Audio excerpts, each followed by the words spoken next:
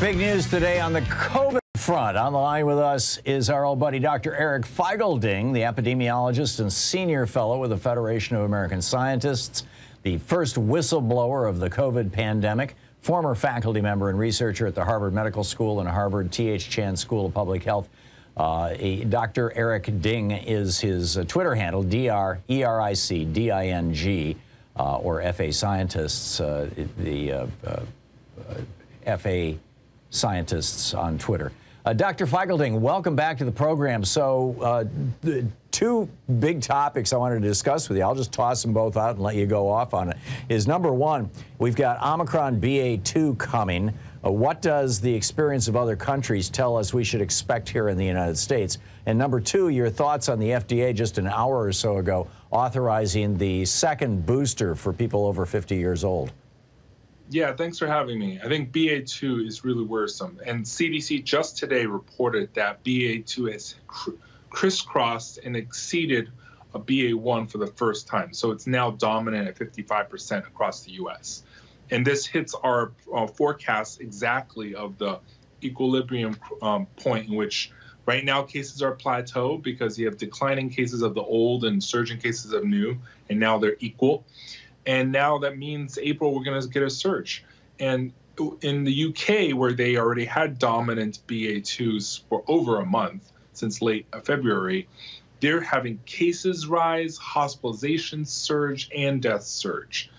And we do not want that. And just last week, I think in 1 week in the UK, where BA2 is dominant, about 6 to 9% of the entire country tested newly positive. In 1 week, 6 to 9% of the entire UK population tested positive. So this is whacking people who've already been vaccinated, already been boosted, and already been sick with COVID. Yeah, exactly. Like UK has like 99% of the people with some form of antibodies, whether it's from vaccinations or previous infection.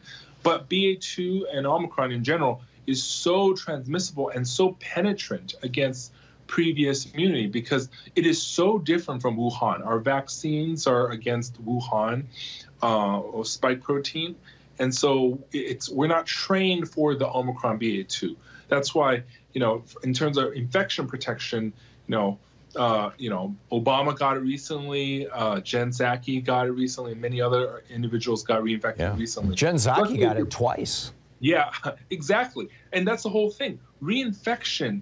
Even there, so some people feel like they're invulnerable with hybrid immunity. It's not. Jen Psaki was vaccinated and she got infected before, and that didn't protect her against BA2. That said, vaccines with boosters will protect you against hospitalizations and death very well, like 90-95%. But there is some waning, and especially among the elderly and immunocompromised. If you're immunocompromised, you can already get your fourth shot. But if now FDA has said that if you're over the age of 50 or older, you can get a fourth shot. Now that's still pending CDC final approval in the coming days, but it is coming. And I think the fourth shot will reduce infection risk even further and improve your odds against being hospitalized and dying even further. But again, this is where I always emphasized. Excuse me, did I misstate that? Because my read of, I got it from the Los Angeles Times this morning, was that the FDA had approved that fourth shot. I thought that meant everybody could go out and get it. Does Not it still, yet. Oh, it still has to go through another hoop. There's the FDA approval authorization, right, and then there's a CDC approval. And it's only after the CDC approval can you go out and get it. I see. That said, if you're currently immunocompromised, you can already get your fourth shot. That's already been approved. Right, but you're expecting the CDC approval by the end of this week? Within days. Like either as early as tonight but I think that it's going to be a couple more days until they're meeting. So I think it's probably end of the week, I would say. Yeah, okay. So that's good news. But BA2 is the worst news because, this is why I always tell people your boosting is good, but boosting also wanes, hence you're going to, this fourth shot. And the thing is, it's kind of like if you're vaccinated, it's kind of closing like, 2 lanes of a 4-lane highway. Yes, your bridge won't collapse, right? Your highway bridge won't collapse. You're not going to die. But the thing is, like, even if you close the several lanes of the highway, it's still allowing a lot of virus traffic through you.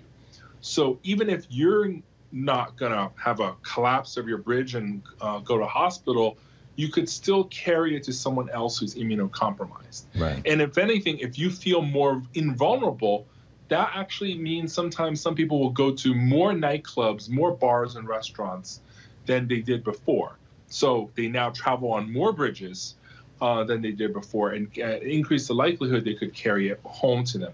So I always tell people you have to be precautious.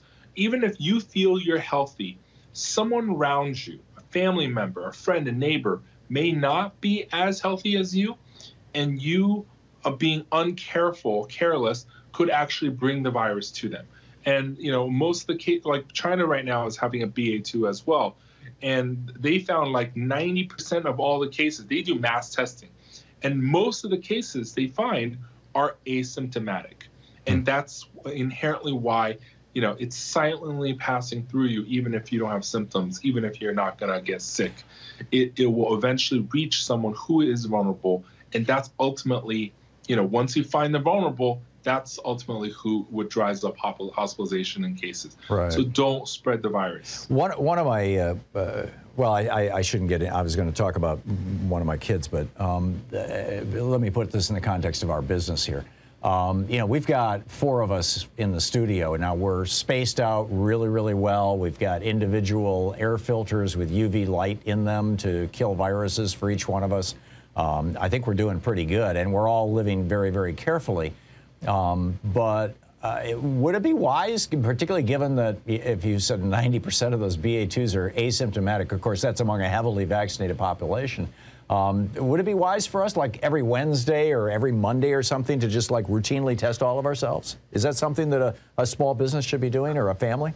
Yeah, I think, if you can, if you have the financial resources, and this is always where the inequality comes in, I think mass testing is good.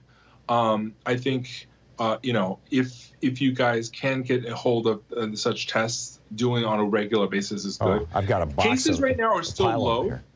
At the moment, cases are low, but as cases arise in April, I think you should start thinking about that around mid-April, as cases are definitely rising, and they're already rising in the Northeast in New England already, because we're oftentimes seeded by BA2 earlier there than the rest of the country.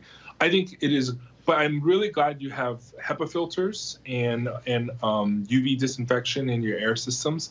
HEPA filters are really good for small rooms and classrooms. I recommend them for everyone. But of course, ventilation is the cheapest. And don't buy the HEPA-like, HEPA grade, HEPA quality. Like, you want to get the authentic HEPA filters, not the other knockoffs. Right. And there are a lot of knockoffs out there, and that's, unfortunately, we don't have time to get into them. But buy the authentic HEPA filters. Right. But of course, ventilation is still the best. Back in the 80s and 90s and even the early 2000s, well, very early, I owned a couple of businesses that did business in Taiwan and in China and in Japan, and spent a fair amount of time traveling in that part of the world, and in South Korea as well. And what I found was that during flu season, people just routinely wore masks, and particularly people who had any kind of symptoms, who thought that they might be sick, they wore a mask as respect to not transmit the disease to other people. And this was decades ago. This is, because very high population density there. Do you think that that's the new normal for America, and that we're going to be seeing, about 1 or 2 Omicron shots every year just going forward? I mean, I saw the Washington Post piece, I think it was, or maybe it was the New York Times, about, from the experts on viral mutations saying, this is far from the end of this thing. Yeah, COVID is definitely dragging on much longer than any of us anticipated originally. And I think we need to get to a new normal. The question is, of course, U.S., a lot of people don't want to wear masks. So I always think of like COVID as there's several legs of stopping it. There's masks, and especially N95, KN95 premium masks. If you wear it, it's effective. If you don't wear it, it's not. Mass testing is good, but testing is obviously limited in quantity and capacity, and many places are shutting down mass testing centers, so people can't get them for free. But I think ventilation disinfection is, in addition to vaccines, is the other leg. I think you have to do several have to do 2 or 3 of the legs in order to maximally control this virus. If you don't want to wear a mask, then fine, get vaccinated and ventilate the air and get tested. Do at least 2 or 3 of these 4 things. And if you do them, we can dramatically cut down the cases. And in certain ways, I like ventilation and air disinfection in a unique way because it doesn't require human behavioral compliance. Getting people to mask is very difficult. Getting people to vaccinate for those who are anti-vax is difficult. But you know what? Then do the testing and do the ventilation disinfection, especially installing them in public restaurants, bars, nightclubs will be a huge, huge boon because it would really, really make those environments much more safer and doesn't require human intervention. I think together we can end it. But if you just are abstinent and don't want to do any of the 4, then you're going to drag this pandemic on longer. Yeah, there you go. Dr. Eric Feigl-Ding. Follow him on Twitter. His Twitter feed is amazing. Dr. Eric Ding, DrEricDing on Twitter. Dr. Feigl-Ding, thanks so much for dropping by today.